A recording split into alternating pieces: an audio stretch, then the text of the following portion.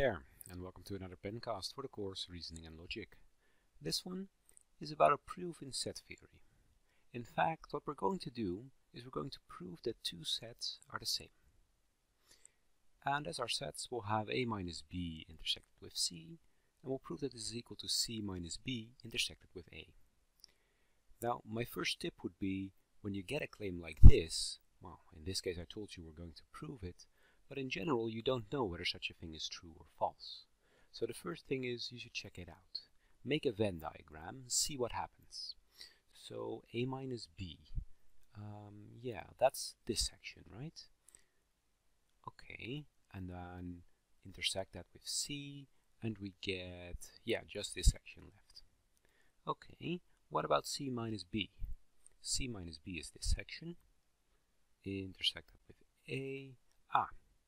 Okay, that seems to be the same section. So the claim checks out. So yeah, sure, looks like they're the same. So that means we should be able to prove it, right? Well, let's see if we can do that. Now remember that although the picture has helped us to see that the claim is probably true, a picture is definitely not a proof. So let's start on our real formal proof. How does that work? Well, let's see what the set A minus B intersected with C actually is.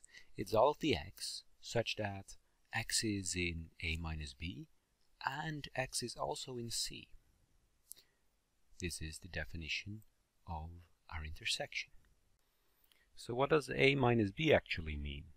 Well, it means that x has to be an element of A, and x should not be an element of B. And x, of course, should still be an element of C. This is the definition of the minus. Now, if we rearrange that slightly, remember that the end is commutative, that is, the order of operands doesn't matter. So that means that we can recombine them to get x must be in A and x must be in C minus B, again by the definition of the minus, which means that x must be in C minus B intersected with A. Aha! So that is exactly the set C minus B intersected with A. Exactly what we set out to prove. QED.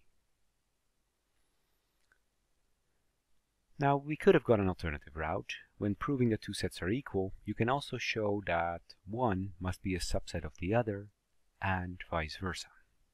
We could have done the same here, and in another Pencast I show you how to prove that one subset is one set is a subset of another. But in this case, this algebra that works both ways was a little bit quicker. And with that, I'll see you in the next one.